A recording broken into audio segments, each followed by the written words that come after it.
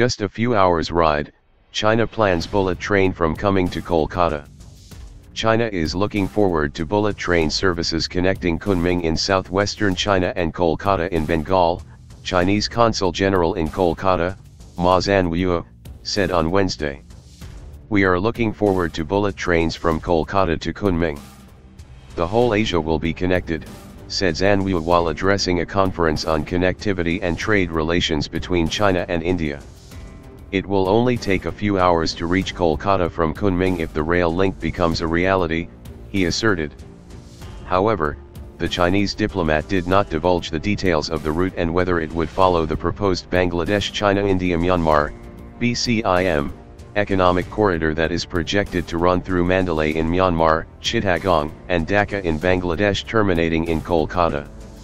Zhanwu described India as a rising economy and said China wants to maintain stable relations with its neighbors.